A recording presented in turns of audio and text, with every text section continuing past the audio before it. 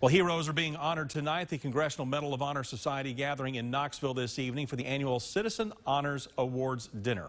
4 people in all being recognized for this prestigious honor, 2 of which are teenagers. 6 on your side's Wes Cooper spoke with the teens tonight.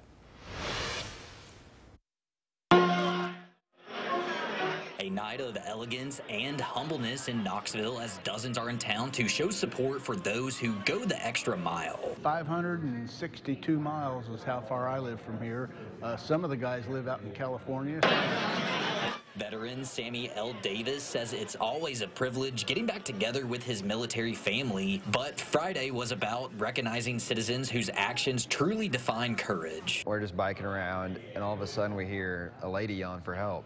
Dominic Veed and Joseph Diner are from Missouri and sprang into action last summer when they heard that call for help. The 2 teens saved a woman from drowning during a flash flood. Swam out there and got her off the pole. At one point I grabbed the pole to see what it was like. It was super slick. I don't know how she stayed on there for that long. She started coughing up water for a little bit.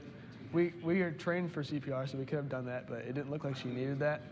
And then the fire department came soon after and gave her the right care she needed. Dominic and Joseph are 2 of the 4 Citizen Award honorees, and they say they don't think twice when it comes to lending a helping hand. More people need to be able, have the mindset to just do something like that and be able to swim or just be able to save someone else who needs help. The boys add they haven't reconnected with the woman they saved, but hope she is doing well. In Knoxville, Wes Cooper, WAT 6 on your side. All right, Wes, thank you. Other citizen honorees included Jonathan Bauer, who saved a 2-year-old during a car crash in Maryland, and Captain Brett Stork, a Texas firefighter who rescued a woman from a burning car.